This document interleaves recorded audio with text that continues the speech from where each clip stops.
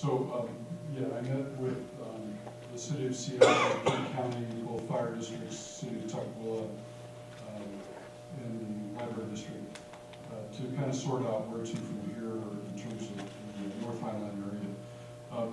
It was interesting in that nobody had really any insight that I think would give you an aha moment. And the discussion was somewhat attenuated because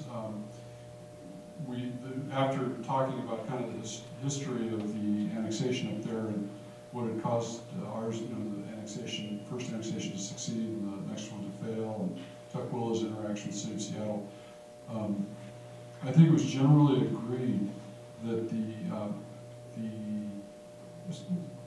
advancing an annexation in that area is probably not a function of the agency proposing the annexation.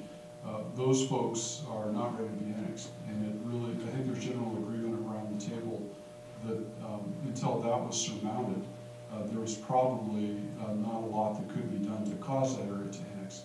So it really wasn't a question of whether Burien or Seattle could provide more or better services at a more or lesser cost. It was really a matter that the folks in that area weren't ready to be annexed. So the actual discussion about the annexation were relatively short. It was about a 3-hour meeting. The first hour was kind of talking about some of the mechanical issues. The rest of it was spent in private caucuses with the agencies talking to the facilitator in private for almost an equal amount of time. And then we recessed until March 13th.